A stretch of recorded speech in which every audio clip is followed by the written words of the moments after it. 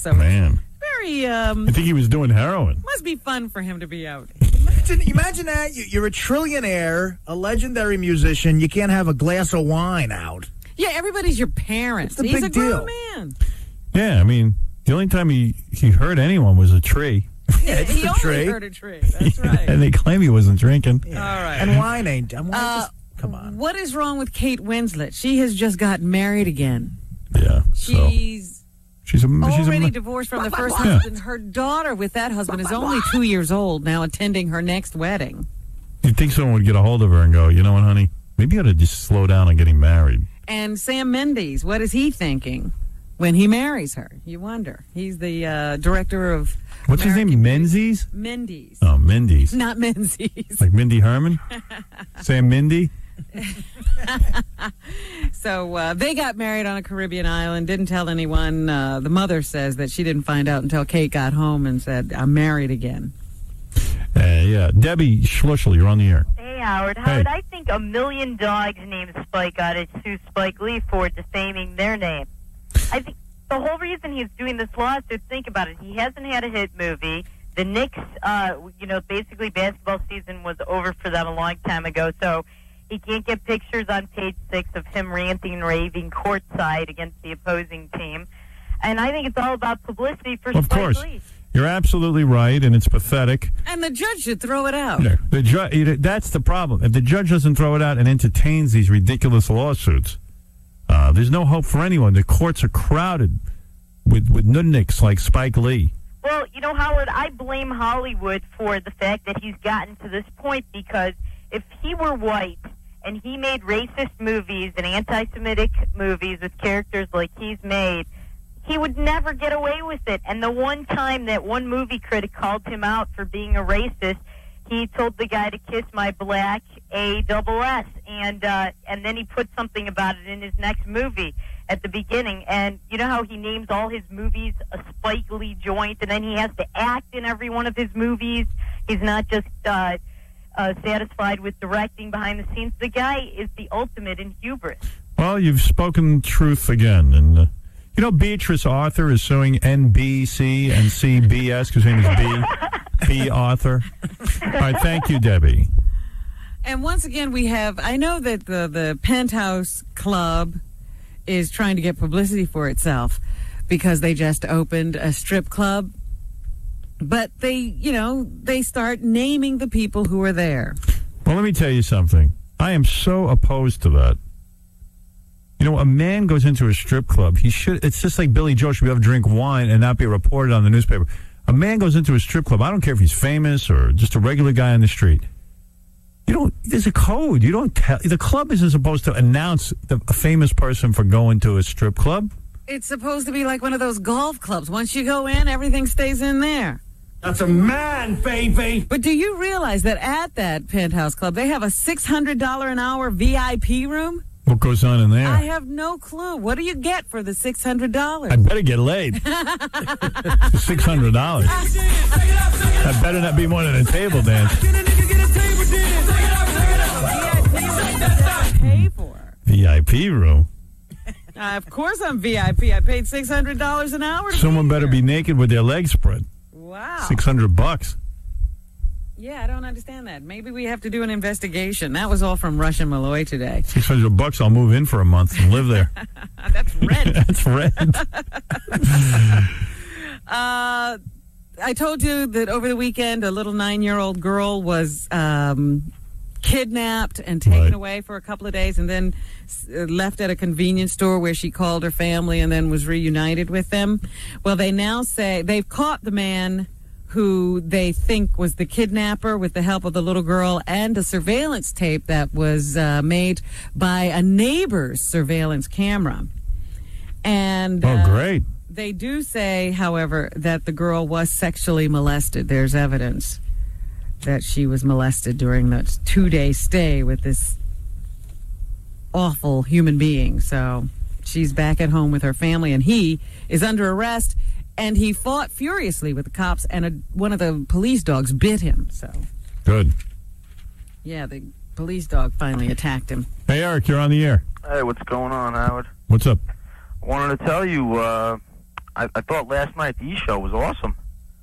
Oh, yeah. And by the way, tonight at 11 o'clock is the second half of that shaved or unshaved game. Are the chicks going to be as hot as last night? Yes, please tune in for that. Can I ask Gary something? Sure. How come when one of the last girls, he said, "Oh, is she Italian?" And I think she said yes. And then he automatically assumed that she was going to have like a full jungle down there. Gary is the one who is Italian. He's a self-hating Italian. He keeps going around saying Italian girls are hairy. Is it true? No. I mean, there's some Italian girls that are hairy, just like there's some Jewish chicks who are hairy, and there's some, Some of everybody is hairy. Yeah, there's a lot of chicks running around with hair. Right, like I've noticed some Italian girls like have hairier arms. He's self-hating, that's all. Right. He's not a real Italian like you and me. Thank you. Listen, I had an idea for another contest. You know how you had the Butterface? Yeah. How about like the butter butt or the butter breast? No, doesn't work. Thank you. You keep your day job. Yeah, you let me handle all the Butterface contests. All right, I just thought it might be a good idea. Tell you what, you've won a 3-day, 2-night trip for two to Los Angeles and VIP access to the Highlands nightclub for a star-studded Hollywood party. Are you serious? I'm serious. You're the best, Howard. I'll tell you who gave us that. Our friends at E! Entertainment's new summer lineup, including Famous 2 and Celebrity Uncensored. I've seen Celebrity Uncensored. It's funny as hell. I saw it, too. It's great. It's great. I couldn't take my eyes off. It's all famous people coming out of clubs, like drunk and stuff, and fighting with photographers, and it's good. It's a good show. At the moment, they don't want you to see them. All right, so hold the line, okay? Thank you very much, Howard. Right. Yes, Chauncey. Hey, Howard, how's it going? Hey. I know you're a scores man, and you're always going to be a scores man. Always. I have nothing to gain by saying this, but diversity is sometimes good for the soul. I have never seen a strip club like the Penthouse Executive Club in my life. It is the Disneyland of strip clubs. All right. What do you do in a $600 an hour VIP room? Yeah, well, I mean, who wants to pay $600? I mean, I'm not against Penthouse Strip Club. I'm all for strip clubs. I go to them, but the Scores to me is the mecca. I understand that, but Howard, you got to at least check it out. You know what they have? They have these rooms. You know how Scores has the President's Club? Yeah. Well, picture 7 President's Clubs, and each one is designed differently. It's so plush and makes you feel... You have to see it. It's amazing. Well, let me understand something. Are you on the payroll? I'm not. I have nothing to gain. You went into a private room alone with a chick for $600? If you want, or you can have a couple of girls in the room. And $600? Yeah. That seems exorbitant. What do you think a guy pays at Scores for the President's Club? It's a lot more than that. No. Howard, you get it comped. No, I'm not talking about that. I got friends who go to Scores and they go into the champagne room. No, I'm not talking about the champagne room. I'm talking about the President's Club. There's a difference. I don't even know what there's a President's Club. Club. One or the other, you don't know.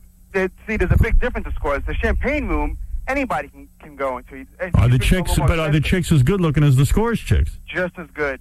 Just as good. They're not in the magazine. Listen, I don't have any problem with any strip club. I'm all for it. Strip clubs are very important to a man. Any real man always likes to relax at a strip club. Yeah, why not? Not any real man. Any real man. If you want to. I don't know. I'm suspicious of a guy who doesn't go to strip clubs. Well, in Rush and Malloy, they're talking about how Ethan Hawke was in the Penthouse place at 3 o'clock in the morning. But you know what this does remind me of? When a new airline comes out, they all, they give you all the bells and whistles, and then when they get all your business... Where they get their name up there. That's why I don't abandon Scores. They've been consistently good for years. I agree. I totally agree. But so I'm a Scores guy. Well, you got to go over and check it out. Yeah, you have to go to the same place. I don't need it. I got Scores. I'm just saying, maybe you need to know. I don't need to know that. You eat in the same restaurant every single night? No. That's so right. Why would you go to the same strip club Because there's so few strip clubs that are good in New York. That's what I'm saying. So listen to me. I'll tell you why. Then you go over to the new one. Oh, yeah, okay, the first couple of weeks they give you all the good chicks and all that stuff. And 5 years from now, when there's no more Scores, you go, man, Scores was consistent. So I support Scores. So you think it'll run Scores out of business? So I don't want to see that happen. If you start running around. That's right. Oh, I see. So you don't want to lose. You don't want Scores to go out of business. So that's right.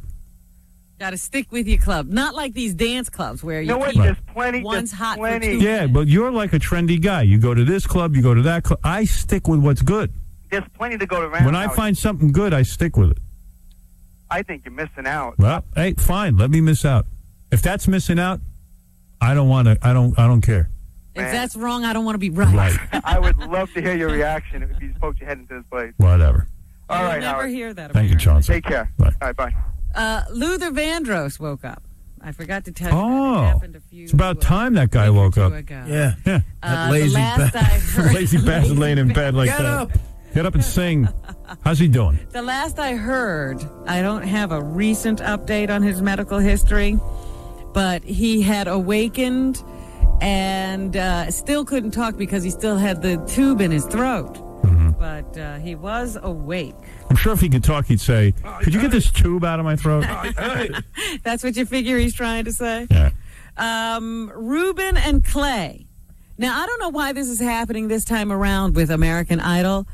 Both of them have a single being released at the same time. Well, the reason this is happening is there was no clear winner. Last time, everybody rooted for Kelly Clarkson. She was the clear winner. All right, but I'm just saying there was always a winner and a runner-up. Right. They never put both records out at the same time. That's right. They're doing this, and it's wrong. The winner should be treated like a winner. That's right. They're not allowing Ruben Studdard to be the American Idol. There's, in essence, two American Idols, and I'm against it. You're opposed to this? I'm opposed Are to you it. taking it to your union? No, I'm just opposed to it. I'm just saying it to my friends here on the radio. Well, they've already started pre-selling them on Amazon.com, and I had mentioned this once before. Clay is number one Right. on Amazon.com for the pre-orders of his single, while Ruben is number 9. All right. Well, there you Each go. single will have 2 songs. One will be an original. The other will be a cover of a song you know. Clay chose Paul Simon's Bridge Over Troubled Waters as his song you know. That's important. We got to get a hold of these songs. I know. I can't wait. They come out when? Today. So Good. we can get them now. I'll get those for tomorrow. All right. All right. We're going to take a break. We'll be back right after these words. Howard Stern, the bad boy. I don't think you can afford Blaze. Just give me 10% of that action. I believe you would have the biggest selling porn of all time. Beating Pam and Tommy Lee. Yes, I do. You could do a love set with Mr. X. I didn't tell you about my dream the other day. Maybe I'll wait and tell you later. Was it about me? No. Well, I don't want to hear it. It was about Pam and Tommy Lee. Oh, I don't care about that. Talk about me and I'm there. Robin, what else is in the news? You know, I know you don't know Art Cooper, but he was the editor of GQ magazine. Yes. And the reason I bring it up is because he is dead at the age of 65. He retired on June 1st. Don't wait too long. And already he's dead. Yeah. A lot of guys, they retire and they just die. Yeah, he had a stroke almost a day after he retired, and he was doing what he loved best. They say he was known for hoisting vodka martinis in the corner at the Four Seasons restaurant, and that's what he was doing when he was stricken. Wow. Lucky. Oh, just amazing. You know, he had a great career and was well-liked in his industry. But, you know, you read sometimes about guys who, you know, perfectly fine until they retire, and then, boom, they're gone. He'll have a very tasteful pinstripe casket. Yes, he will. How did you know? Also, this is great. A Texas man who won a $5.5 million jackpot in the state lottery has been ordered to give it up because he bought the winning ticket with money he made selling cocaine. Oh, they can't do that. They can't take that away from him. That's what they're saying. Oh, come he on. cannot have the winnings. Well, he'll have to stay in crime. He could have bought himself out of crime. Now he's going to have to go back to dealing coke. That's right.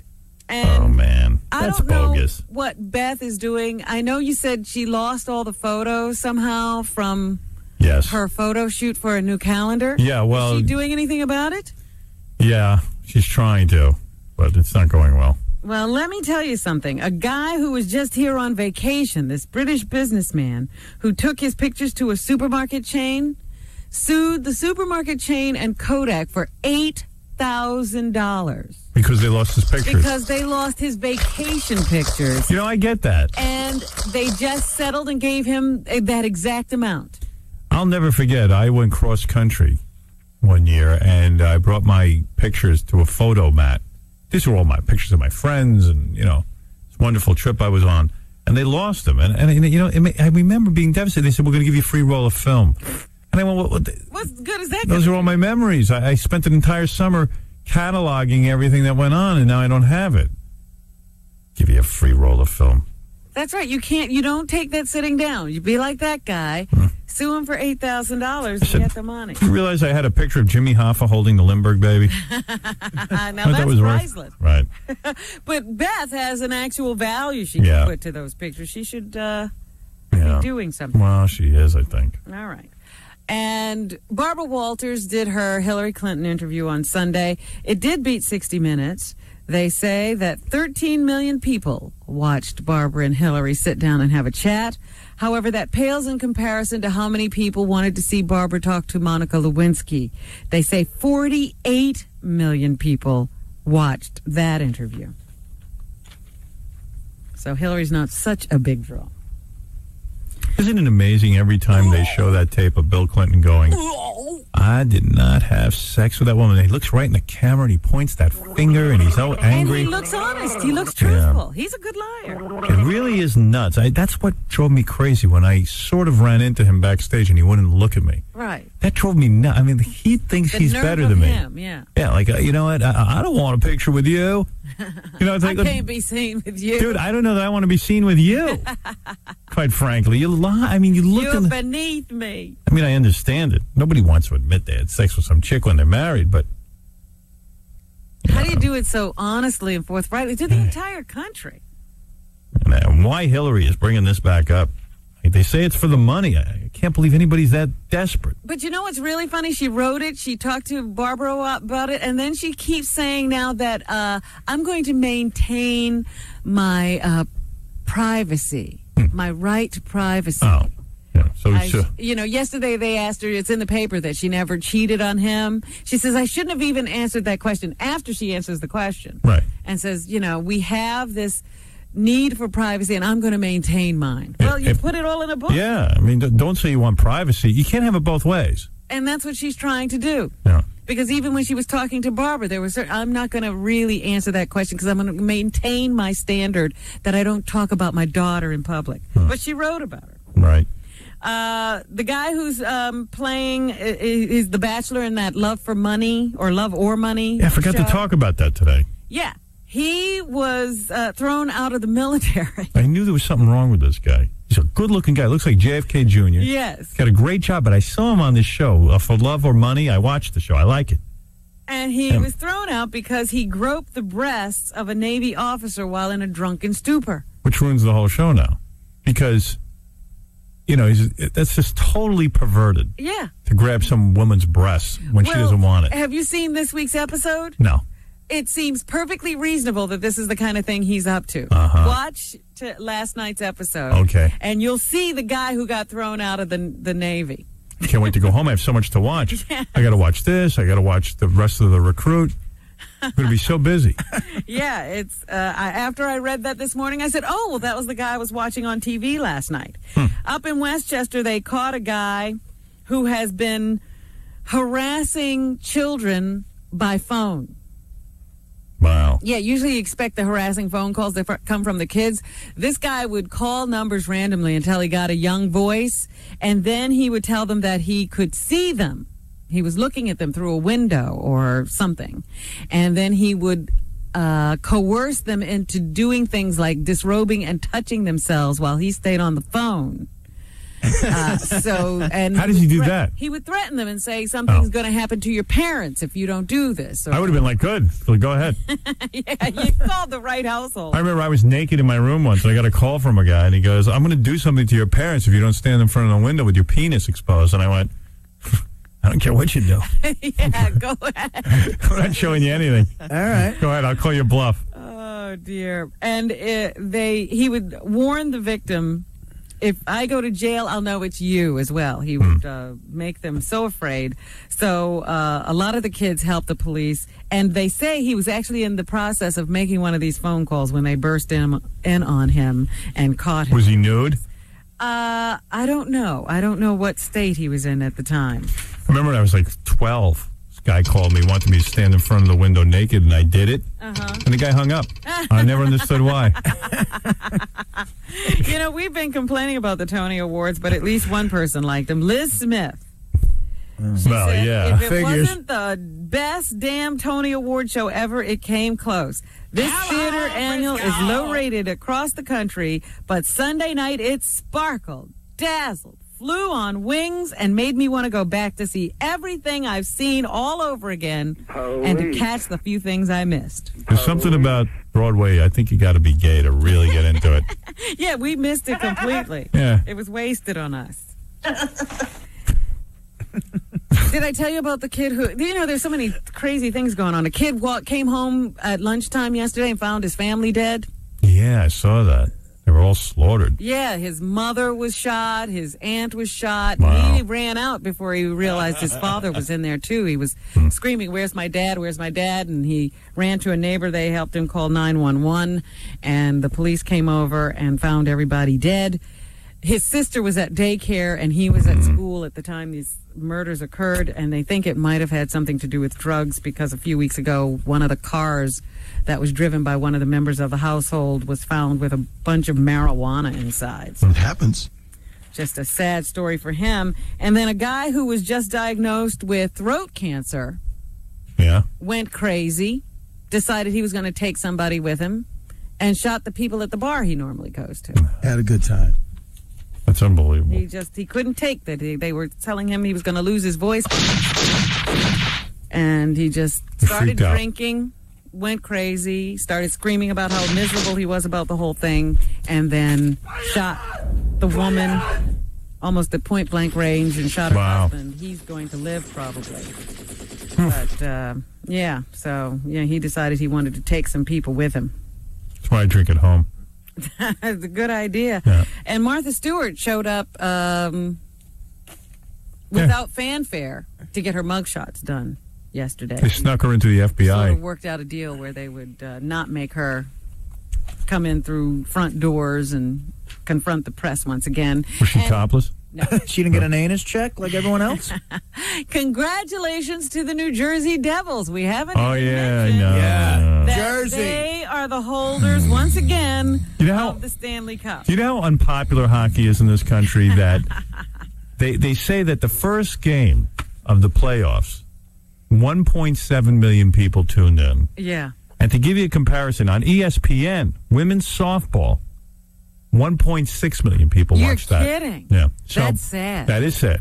Women's softball did So almost you're as telling well. me a network television right. show got the same ratings as a cable That's what I'm telling you. Wow. That's what I'm telling you. Come here. Come on over here and get topless and bottomless. Well, here's the radio call of the Devils winning the Stanley Cup last night. C5. I think you lost more weight. What do you think of that? I was looking you over during the Melissa Gilbert interview. And you were taking the pictures of us? Yes. I always get embarrassed when Melissa Gilbert says, "Hey, Robin, take some pictures of me and Howard." What do you Why care? should you take the pictures? I was right there. She didn't ask. It was the other woman. No. And I I don't was like it. perfectly happy to do it. All right. See if I could work a camera. By the way, great job. I can't, see? That's why you shouldn't ask. Yeah, and do me a favor. Whenever you do that, just move the camera around a lot so the picture doesn't come out. I hate the way I look. Oh, stop. All So right, here's the but- radio call. C5. Everybody on their feet cheering the Devils. 10 seconds to go. They count it down. The Devils raising their arms. Like, hey, Dad, can I have another hot dog? They've got the puck. The Devils win the Stanley Cup. The New Jersey Devils are the Stanley Cup champions. And no one cares. Yeah, Jersey. Shut out the Anaheim Mighty Ducks. 3-0. Oh, come on, wake up. Do you realize that the MVP was on the losing team? Yes. It's a bunch of crap. It should have been Mr. Martin Brodeur. Martin, isn't his name? Whatever. Well, here's Martin Brodeur, who says he and the Devils want more. This is not enough. C2. Right now, I don't think it's the time to call ourselves a dynasty. It's whenever we're going to start slumping or not making the playoffs. But right now, it doesn't look like anytime soon that's going to happen for us. You know, put on shorts and learn to play basketball. So somebody will watch you. Right. And here's the most valuable player, Jean-Sébastien Giguère. I'd give that one up to get the other one. You know, it would have been much better to get the other one, saying that, you know, I got to give credit to my teammates. They worked really hard in front of me. Nobody's watching. All right. Anything else? All these guys are from somewhere else. You're right. They're all from France. Who in this country wants to see that? Right. French names. And Harrison Ford has a movie opening on Friday. Here is Mr. Ford to say he actually likes some rap music. A1. Oh, yeah, I love it. I don't know much about it. There are a couple of rap artists that I really Oh, come on, dude. He's so boring. like. Every once in a while, I'm surprised by the complexity. Imagine if you talk like that. And you know he can talk in a little more excited way. He You acts. think Callista Flockhart gets this guy, or there's a more animated I guy? don't know, those two. That must be some exciting. That's a reality show. I don't think she even gets this guy, Robin. I think it's just like, ooh. I wanted to know if he's going to name some actual rap groups. Well, it's too late, huh?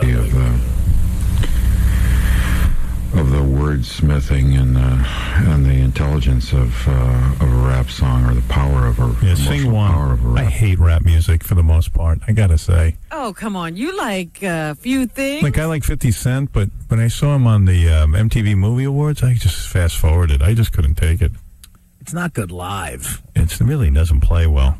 No, I saw him performing on Saturday Night Live, and I thought it was not good. Yeah. I don't go to the concerts. It's like a guy yelling into a microphone. I'm sorry, I guess it's a generational it's thing. a bunch of guys running around yelling into microphones. Yeah. You don't even know why. I got to admit, I'm out of the demo. I'm just not getting it.